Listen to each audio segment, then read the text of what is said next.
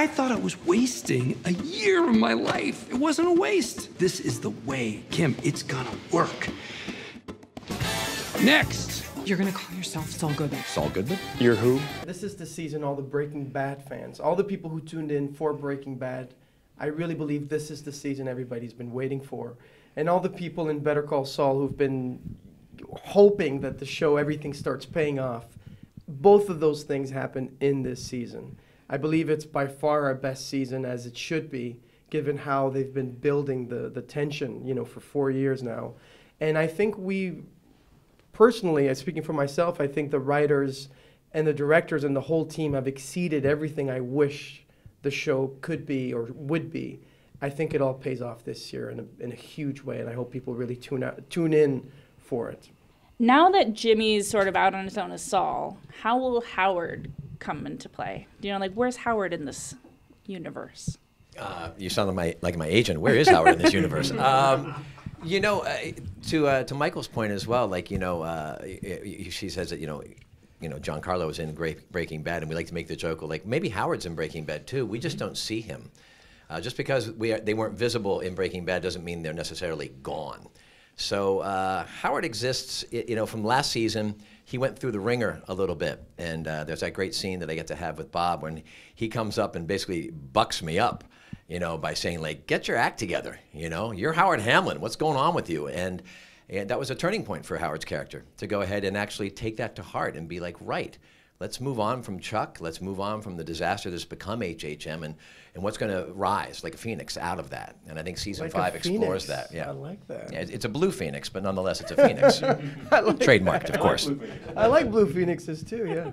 And Gus also has, like, some secret projects going on that, like, Lalo may or may not figure out at some point, right? Absolutely. Yeah, Gus has been in a position where he's trying to strengthen his hold over the cartel and still trying to build. It's been a fascinating thing for me to sort of a nuanced performance, to be a little more vulnerable in these years on Better Call Saul, guiding us to a place where Gus's ferocity comes out and his power completely gets consolidated. So it's been interesting to have threats against his business and to navigate those threats. Also, what I enjoy about this particular season is we start to see the underpinnings of financing and corporate involvement and connection with Gus and his empire.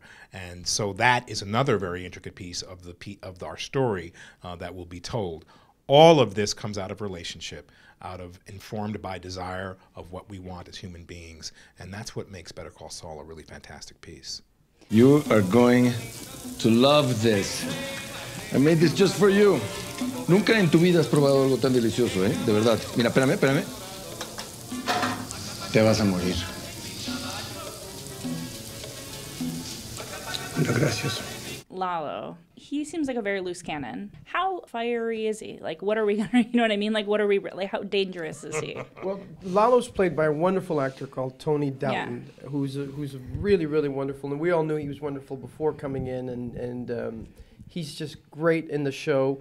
And it's a great character because I think he is his type of character is the one thing that I think that can throw something like Gus Fring off, because he is the complete opposite. He's not measured, he's unpredictable, he's not as calculating, and he really operates in a way where you feel like he's got absolutely nothing to lose, which makes it very hard to deal with an opponent like that, with someone like Gus, for example, who has an empire to lose and everything is organized and everything has its place.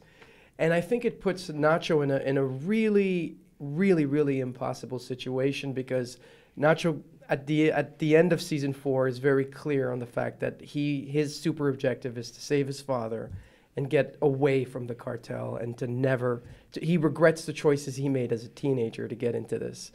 And I think what happens is, as his desire to leave increases, he becomes really an incredible asset to somebody like Gus Fring, which makes it really almost impossible for him to either come out alive or to get out of the cartel in the first place, which puts his father's life in jeopardy, which puts Nacho in a further, more difficult situation.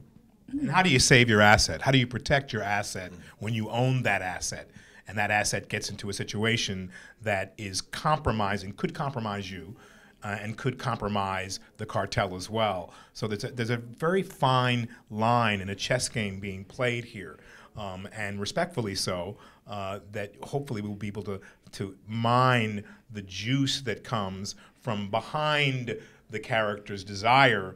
Gus has to be looking at Nacho in a certain way, with a little bit of respect, because his intention is good. Just a little. That's my love for you notice how he whispered on that, well, just a little bit. Yeah.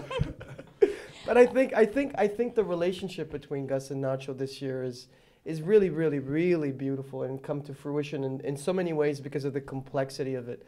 They're men that are both driven by the Gus is driven by the desire to save the memory of someone he loves that was killed by the cartel. And Nacho's desire is really to save someone who can be killed by the cartel. And it's so interesting because they have the heart is the same in the sense that they're both driven by the love for that one person, but it actually puts them on the complete opposite end of the spectrum. Welcome to my world. Won't you come on in?